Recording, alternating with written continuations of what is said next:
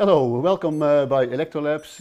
Today I will present our new project CoCo-ri-Co, the cool controller concept. The funny thing about the hexagonal PCB is that you can use it as a digital potentiometer in any kind of device that needs just a rotary control, where precision is not really important. Like, for instance, a volume control on an amplifier or a speed control on a household appliance. On the CoCo-ri-Co, on the front side, we have a ring of LEDs, 16 LEDs, and an LED in the middle. Over the LED in the middle, you can place a rotary encoder, like I did here, or a push button. For applications that don't need an encoder or an LED, but a push button. The LED can also be used to create a cool glow below the rotary encoder, or the switch even.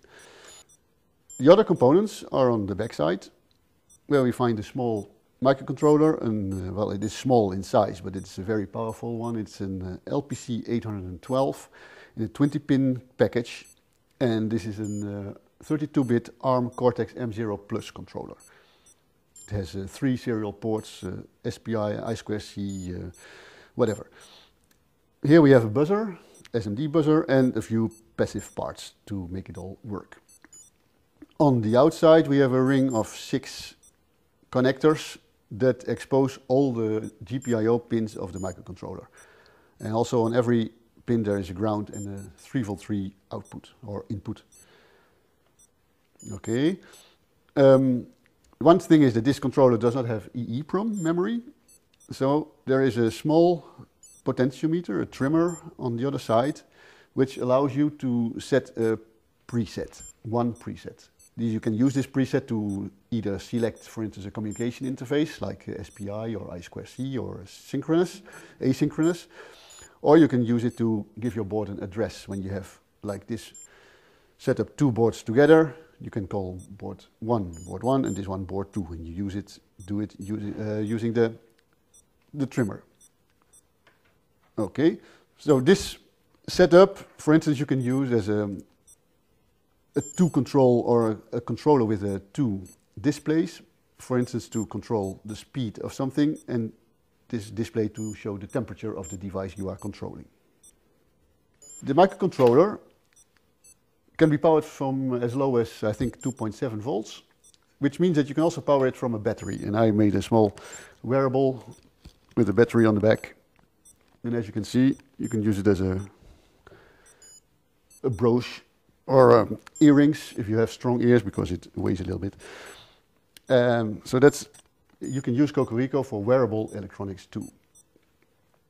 A third possibility is because it is hexagonal, and if you remember your math courses well, with hexagonals, and by adding pentagons and triangles and squares and things, you can create 3-dimensional objects. So like I did here, from PCBs, CoCo-ri-Co PCBs, I made a football, a soccer ball. It's mainly out of hexagonal PCBs, but here, for instance, is a pentagon. I didn't have enough pentagons to fill all the holes. It's not necessary to make a ball, of course. You can also make some kind of surface, a 3-dimensional surface. Okay, now it's Christmas. And for Christmas we made a special Christmas decoration device, fun gadget to use with the whole family. You can just put it somewhere in a corner and it will play jingle bells, and the LEDs flash in a fun way, to create a Christmas atmosphere.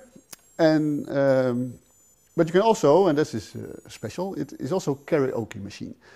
So not only does it play jingle bells, if you connect it to a PC with a serial port, then you can read the lyrics on the PC and you can sing along with the CoCo-ri-Co doing jingle bells. The beep is a bit soft, so we'll bring it to the microphone so you can hear it. Do you hear it? Excellent. So let's do some karaoke. If I press the button, it will restart. There we go. Oh, jingle bells, jingle all the way. Oh, what fun it is to ride on a one-horse open sleigh. Hey, jingle bells, jingle all the way. Oh, what fun it is to ride on a one-horse open sleigh. Merry Christmas, it says. So this is, of course, excellent in family setting, Christmas at home under the tree. Merry Christmas.